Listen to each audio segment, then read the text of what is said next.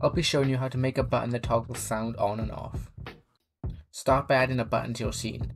I'll be using a texture button so I can use my own textures.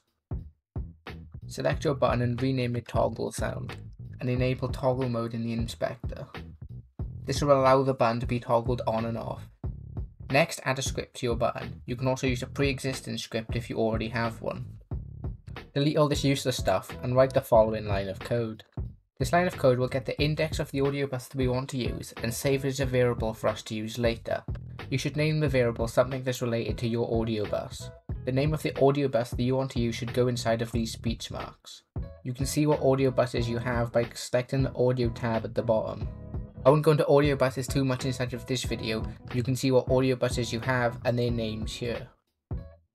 The default bus is called master and is probably the one that you'll be using.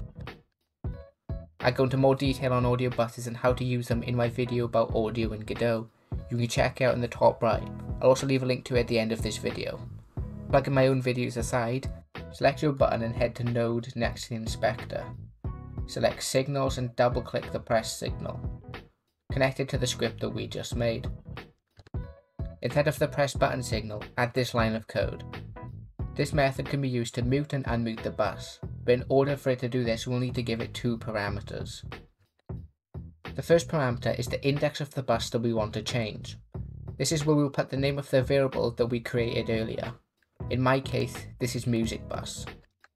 The second parameter will either be true or false, but because we want to toggle the audio, we'll be changing it to the opposite value that it's currently set to.